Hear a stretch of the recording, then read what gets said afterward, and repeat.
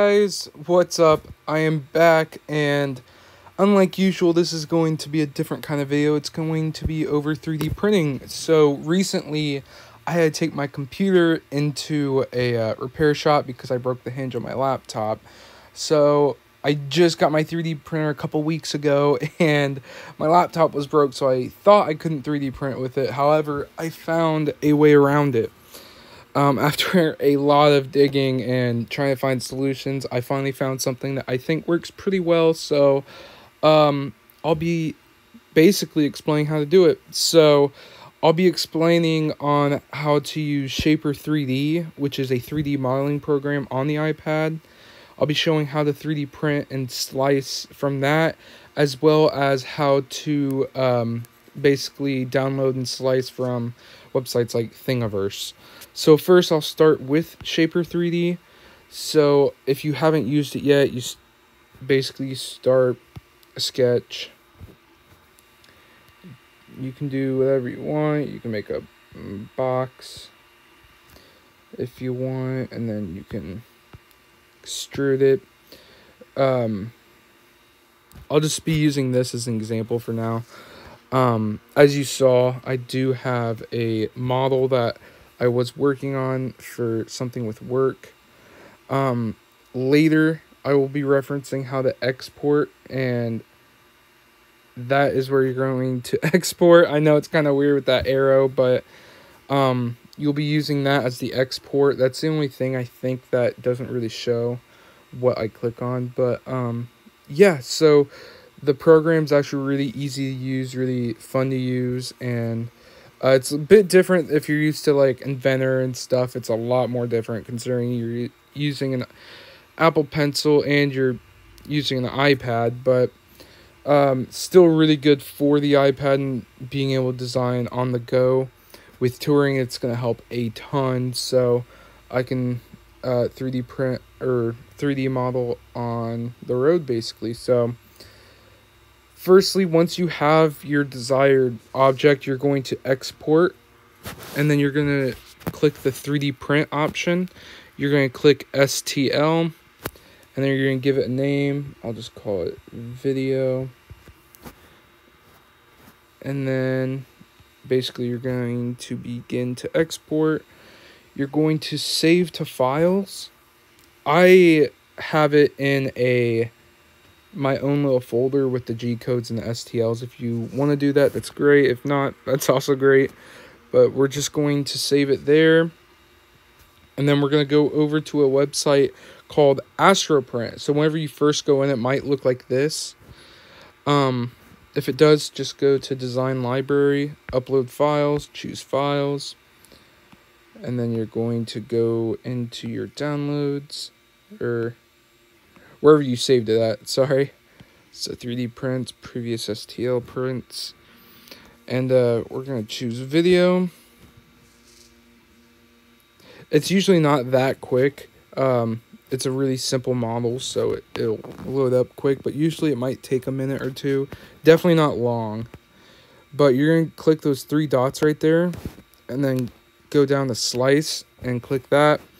When you first go into it, you might have to add your what 3D printer you're using, your material, which I'm using PLA, and I feel like most people do. And then you have these print qualities. You have draft, which I think is 0.2, normal, which I think is 0.16, and best, which is 0.12. Don't quote me on that. I think that's how it is, but you can also make your own basically profiles. So if you are just going to use their settings, you have a support option and a plate adhesion option, and they also have a fill density option. If you want some more settings, you can click the advanced slicer settings, and this is where you can update your like if you want to make it 0.16, you can update it there, which it doesn't like that I did that. Well, I guess we'll just do 0.2.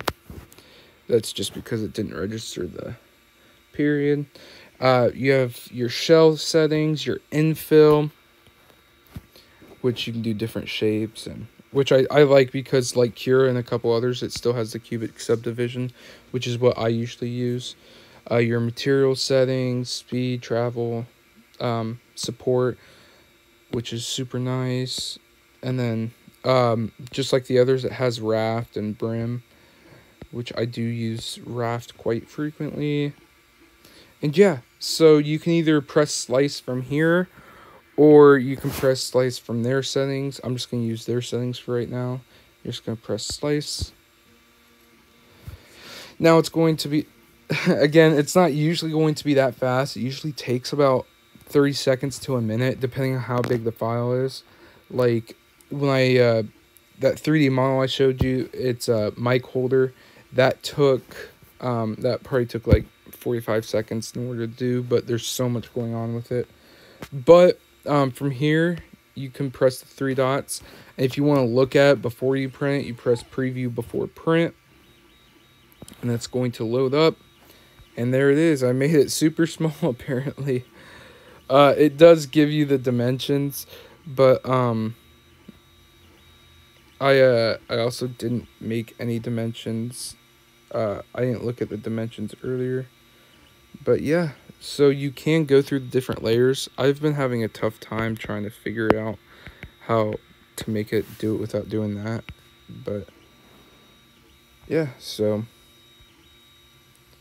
we will... I zoomed in too much because of how small it is. But yeah, so the print time would be 7 minutes.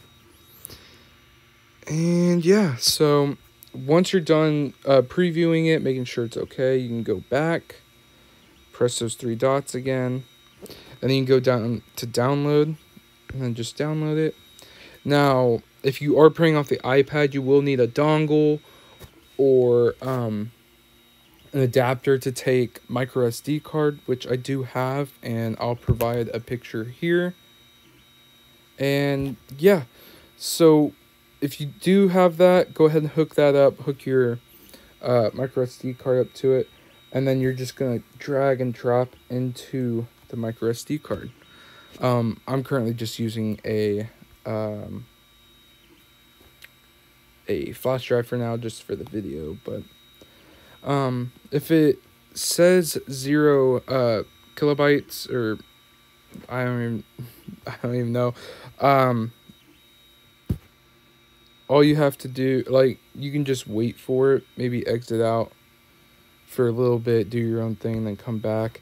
I haven't had that problem recently. I did in the beginning, but now I don't really have that problem, so I don't know why it's doing it here, but that is how you get basically from Shaper 3D into a slicer onto your micro SD. So from here, you can take your micro SD out, put it in your printer, go ahead, prepare it and everything, and you'll be up and running in no time.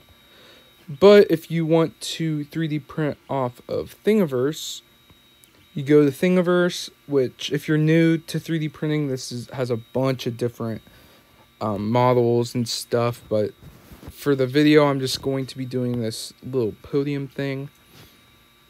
So just make sure to read the summary, because it'll tell you like resolution, infill, stuff like that, if it needs supports or not. Instead of downloading all the files, if you download all the files, I'll put it in a zip, and it just gets really annoying for me whenever it's in a zip. So I just go to Thing Files and then download the ones I need or the ones I want. That's also helps if it's like 24 different files, but you only need like 3. You can download just those 3. So gonna go ahead and click download it.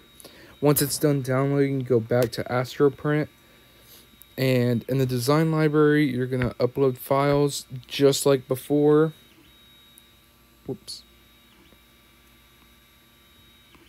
Gonna go to downloads. So this one will take a little bit longer just because of, like I said, there's a couple more things going on with it instead of just a rectangle. But see, it's still super quick. And then we're gonna press those 3 dots again, go to slice. I'll just go ahead and do my own settings for this one. Slice. Then we're just gonna wait for it to slice. Sorry if you can hear the 3D printer. I'm currently printing a GoPro tripod for if I do disc golfing videos or stuff like that. So once you're here, click the three dots, go to download. Again, you can preview it, but I've already previewed it, so on the other one, so I'm just not gonna do that this one. So once it's in your downloads, again, you just drag and drop, and it's in there. So see, the video one, it says 101 kilobytes now, so it does just take it a second sometimes to do it.